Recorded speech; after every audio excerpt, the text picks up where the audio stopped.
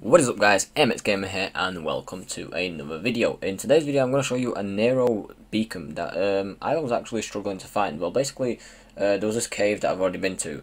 I had to fast forward this because this is quite a long clip. There's this cave that you go to and as you saw I jumped down. Now I got actually lost it because I thought, I'm going to walk where it was, where you drain the water and everything, but it wasn't like that. I walked up the ladder and I thought I could find something, but all it was resource and everything. Now where this is if you follow me where I'm going right now, not right now, basically you have to go where you drain the water, and then there's like a lift that brought you up. Now obviously I saw the lift then.